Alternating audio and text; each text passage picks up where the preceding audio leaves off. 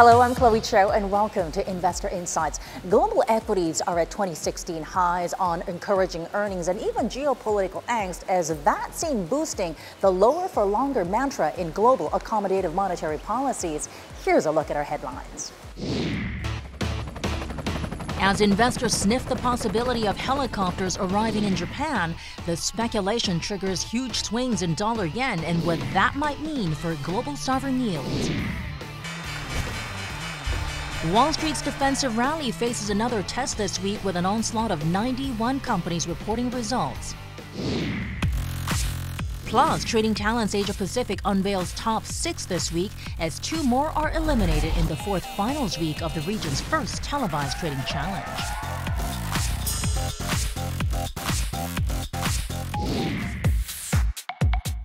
Let's get insights from Jason Ambrose, managing partner of Vanda Research.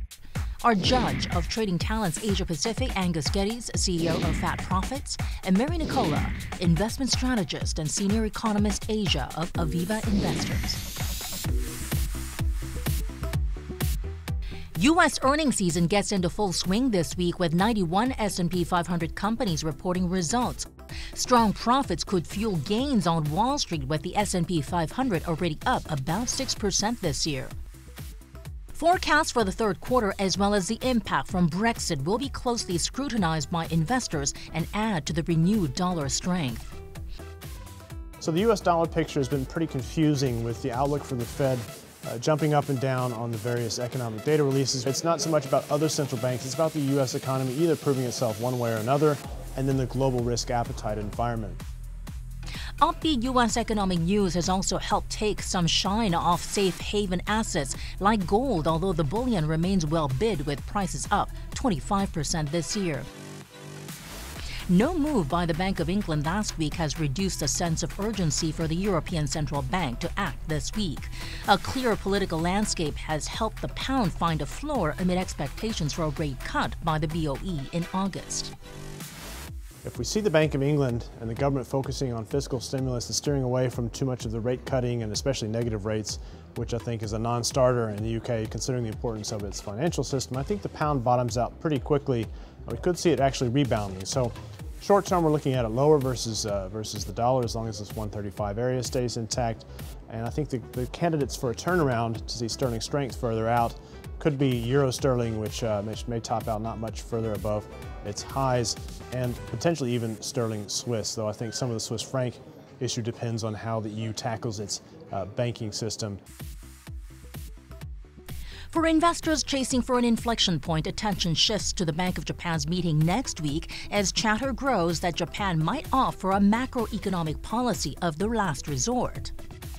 Well, for the Bank of Japan ahead of the July 29th meeting, we certainly have great expectations on the policy front. The big, strong election victory for the ruling LDP party in these upper house elections has the market looking at the potential for fiscal stimulus and even so-called helicopter money, which is effectively cash handed out to the consumer in one way or another. I think the market may be getting a little bit ahead of itself and expecting this. I think the first thing we'll see is a reasonably sized stimulus measure.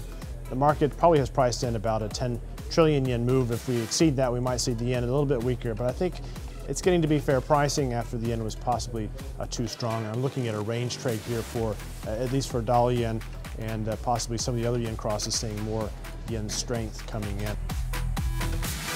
Ahead of the big action in Japan next week, markets could be in a holding pattern as the outcome could signal a tipping point for global sovereign yields in light of the reflexive relationship between Japanese bonds and U.S. Treasuries.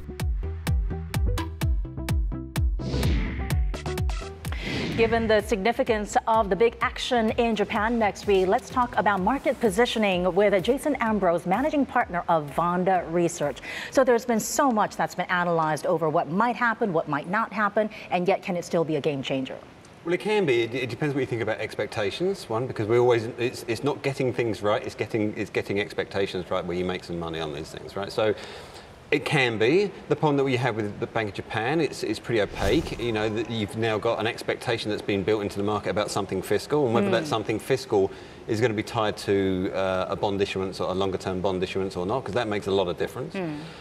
So, you know, there's quite a lot of, I think, quite a lot of expectation built around this meeting now. There's some people that still think that there's going to be a cut in interest rates in Japan. Right. If you don't get a cut in interest rates, then that's going to be very significant for how you would want to view the banks. But it also has much broader implications to global risk. I mean, what's been moving, say, the US 10-year bond, and that's the key benchmark risk for any asset manager.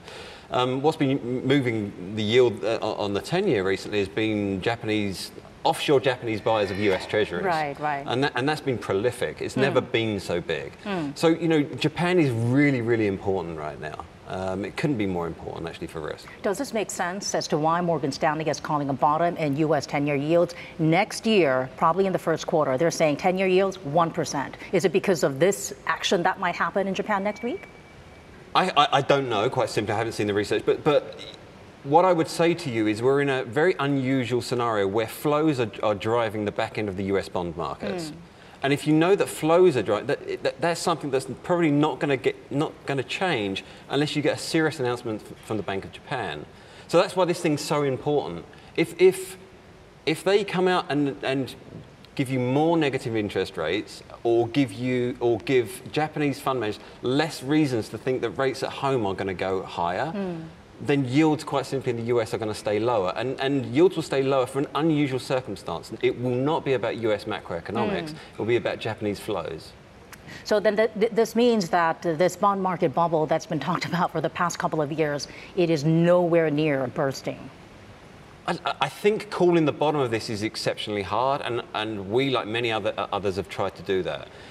But what I'm saying is the story has now changed. It used to be a story of if you got US macroeconomics right, you kind of had an idea where the US 10-year would go. But now, because of globalization or because of central bank policies or both, that doesn't count so much anymore. So there's times when US macroeconomics does count, but the duration of those events is getting tighter and tighter and tighter. Whereas flows never really used to count, now they account for nearly everything in terms of US treasuries. And from market positioning perspective, does it make sense that what's been largely a defensive rally with utilities and telcos rallying 20%, this actually switches to risk on? I don't think so, no, because look, quite simply, what moves cyclicals, the ratio between cyclical and defensive equities is its relationship with US rates, i.e. the 10-year. So if you've got an environment where the 10-year rates are still going lower, that tells you that the global fraternity is looking for carry. And if the global fraternity is looking for carry, then you're only going to see outperformance of defensive equities. What happens to gold? The gold is really interesting because there's two very different things that move gold is a function of real interest rates, and it does very well when real interest rates are low. So if you're in this interesting scenario now where the Fed, because of US data, it kind of wants to raise rates because non-farm payroll, if you look at it on not on a last few print basis, but if you look at it over maybe a 3 or 4 print basis, it's been pretty good. US retail sales are good. You've even got the CPI that was okay. Everything in US macroeconomics is good. So the front end of the curve, yields want to try and lift, but the back end of the curve is still being suppressed by Japanese offshore buying of US treasuries. So you're getting this flattening event. And when you get these kind of flattening events, it means a lot for everyone. It means a lot for US banks. It means a lot for Singaporean banks. It means a lot for all of the different connotations to risk off of the back of that flattening structure. All right, Jason, when we come back, we'll talk more about where EMs stand amidst this volatility. But first, we're going to check in with Angus Geddes, CEO of Fat Profits, when we come back with Trading Talents Asia Pacific.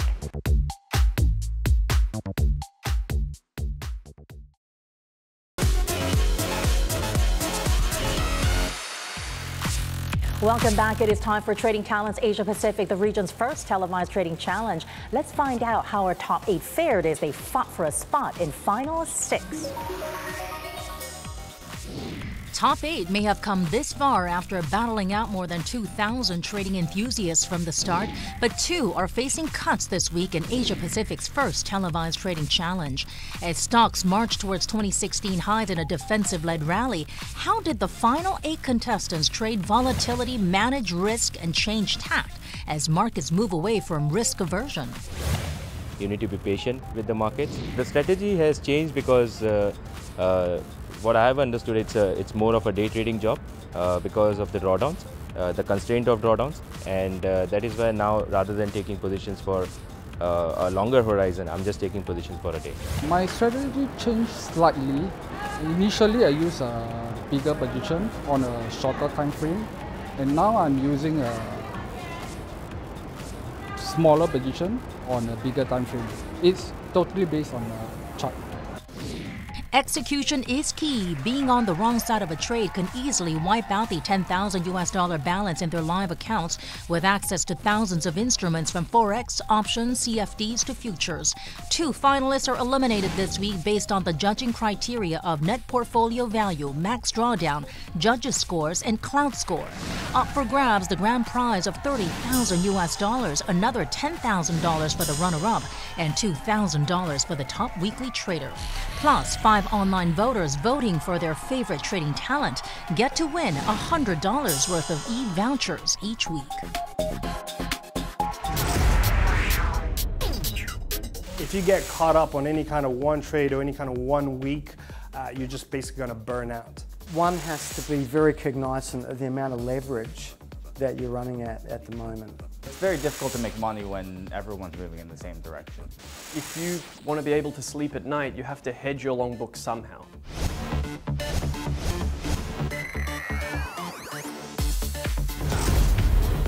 It is time for Trading Talents Asia Pacific. So this week we are about to unveil top 6. Let's find out what were some of the winning strategies with Angus Geddes, CEO of Fat Profits, our Trading Talents Asia Pacific judge.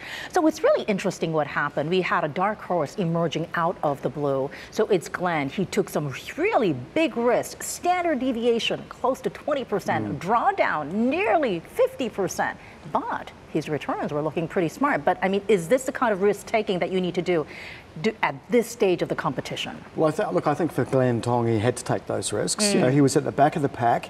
He really had to come out with some pretty sharp sort of trading strategies, you know, during the last week or so to catch up with the leaders, and he's certainly done that. So, but I think, you know, going forward over the coming week, whether he wants to be taking those huge risks remains to be seen. Personally, I would be sort of taking the risk down a little bit, but by the same token, I think the other 2 leaders, Richard and Rahul, they've also been playing quite a defensive game, waiting for some of the other contestants to make mistakes. That strategy hasn't really worked either. So, you know, I think it's going to come down to risk management over the coming week, but also taking the opportunities where you can see them. Yeah, but next week is going to be a big one in light of the fact that we've got this huge, potentially huge action from Japan. So what kind of positioning do they need to take? What kind of tactical strategies do they need to adopt? Japan is going to be integral, I believe, to getting this competition, to winning this competition. It's all about figuring out what the Bank of Japan is going to do. And, you know, I think this is where Glenn has had so much success. He's been long the Nikkei. He's made a lot of money in the wake of the election result. And he's positioned, and he's running into that. So, you know, I think you'll probably get a continuation of some of those trading strategies that he's been deploying. And some of the top contestants were also going long precious metals, but is that the right thing? Because right now, that space is starting to look a little bit wobbly in light of concerns that maybe China might let go of its grip to support the commodity sector. Precious metals are looking a little bit overboard. They are overextended, and where we had that nice run in post-Brexit, we might see the precious metals come off a little bit. I mean, we're still very bullish. You're going to have a lot of other issues coming out of Europe over the next 2 or 3 months. But as it relates to this trading competition, this next two-week window, you know, I'll probably be a little bit more cautious on the precious metals. I could see them being sold off. And we've also been talking about this contrast between those who are taking a more tactical strategy versus fundamental. Bun Sang, for instance, he's investing more like a long-term investor, taking, you know, a cautious bets. But right now, he's still in the leader pack. At the same time, he needs to make that leap to get into the top 6 and then top 4. What are some long-term strategy like minded investors need to do in order to change tack? Well, I think it's interesting you raised Bun Sang, because he's actually been very consistent. You know, every week we've seen that account balance increase. And so, you know, he's applying probably a reasonably conservative strategy, but if he can maintain that, over the next couple of weeks, it's going to put his account balance within proximity of the leaders. And we could well find that, he's actually the dark horse that takes out the race. Yeah, it seems like we have a couple of dark horses. Let's find out who the winner of the week is, and we unveil top 6. The winner is...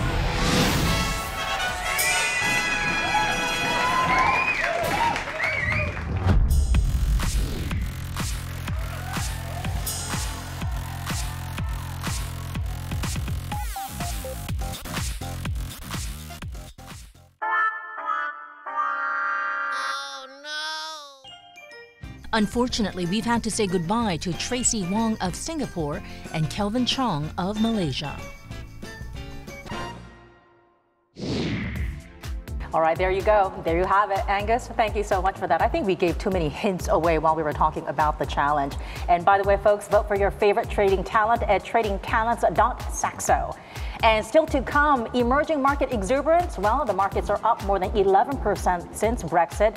We'll talk more with Jason Ambrose and Mary Nicola of Aviva Investors.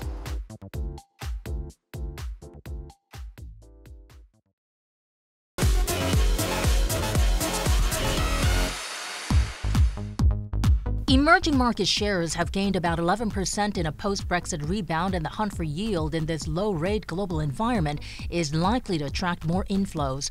Against the backdrop of a strong greenback and benign inflation, there are growing calls for central banks across the region to embark on more easing, especially China. Thanks to generous stimulus measures, the Chinese economy managed to grow 6.7% in the second quarter, in line with its first quarter performance and slightly ahead of consensus. While the numbers look promising on the surface, private investment slowed to its lowest pace on record, while exports didn't rebound. More easing is needed by the PBOC to inject life into the private sector, according to HSBC. While the region has been largely unscathed from Brexit, subdued exports among trade-dependent economies such as South Korea, Taiwan, Singapore, Hong Kong, Malaysia, and Thailand could restrain global trade over the next few quarters. Where should investors find value in emerging markets? Let's talk to Mary Nicola, investment strategist, senior economist Asia of Aviva Investors, and Jason Ambrose is still with us. So, Mary, Malaysia unexpectedly cut rates last week. Turkey followed suit. Of course, there was that coup attempt this week. So we're already in a low interest rate environment. Does this matter when policy just gets easier and easier? We still find value in emerging markets. I think especially now with the Fed off the table, I think there's more and more value that is going to be found in emerging markets. How many countries now out there are yielding negative rates? So it just makes emerging markets even more attractive. So is it just how desperate investors are getting? They're looking left and right because the hunt for yield is getting so difficult. What does positioning tell you, at least from the emerging market perspective? EM was so heavily under-owned given what happened with the dollar. That the market really just didn't buy into it at all. So from a positioning bias, no one had any EM, and that was our strongest call for the last 6 months has been to buy EM on that basis. Which EMs? Look, I think you have to be really careful with EM. Some are really defensive and some are really cyclical. So you also have to bear in mind what the global play is. So if you have a view on US interest rates and that US interest rates are going to stay pretty low and everything's going to look pretty defensive, then again I would err on caution within EM and just look for defensive EM kind of plays. So from my perspective as a more global index guy as opposed to a single stock kind of person, I'd be looking at any of the defensive indices like the Malaysias, like the Thailands, like the Indonesias, these kind of markets. If you take a look at more of the trade-dependent economies in Asia, they have been going through a 2-year recession. You've got households, corporate debt to GDP also at record highs. What does this mean to you in terms of investment perspective if fiscal and monetary policy gets easier? Obviously, does that add more to a compelling case? I think so. In some respect, for example, if you look at, let's say, Singapore is a AAA rated country and is still on positive yields. Yeah. And it looks very attractive from that perspective. Things like Thailand as well. It still does also look attractive, even though it's at 1% or almost nearly 2% interest rates, and some of the lower end of the curve is nearly at 1.5%. So it still looks attractive from that perspective. What if you throw China into the mix? There are concerns that China might be losing its grip or support for the industrial sector. That is starting to unsettle the commodities market. The weaker currency is something else to contend with. Is that going to throw a curveball to some of the EMs? I think generally we're positive on China in the sense of we think that even if the government can't achieve, if the government has trouble achieving, 6.5% to 7%, they will do whatever it takes. And I think the Q2 data showed that. So, for example, you look at, I wasn't very optimistic about the April and May data, and then come the June data, and it was great.